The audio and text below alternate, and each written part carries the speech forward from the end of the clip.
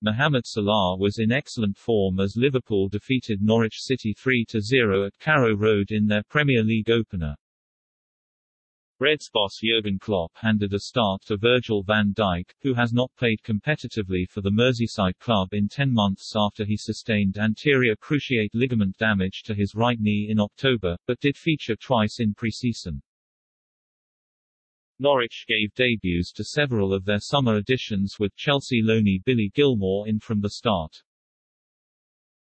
Dimitris Giannoulis, Pierre-Lise Melu and Milot Rashica are also part of the Canaries' 11 for their first match at a sold-out Carrow Road in 18 months.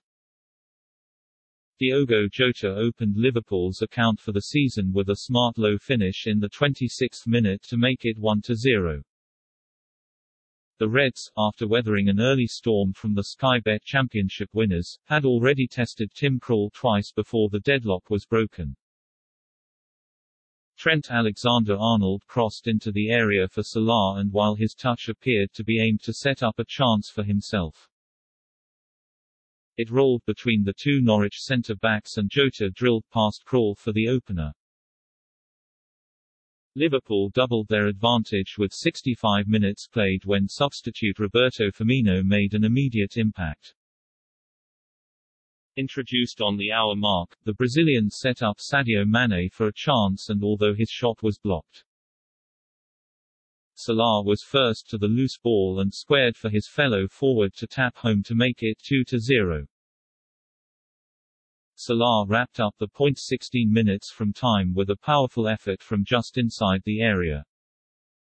Konstantinos Tsimikas' corner was cleared to the Egyptian and he controlled before rifling powerfully beyond Krul to make it 3-0, much to the delight of the travelling supporters, who moments earlier had started chanting Salah's name. The 29-year-old goal saw him become the first player in Premier League history to score on 5 successive opening weekends.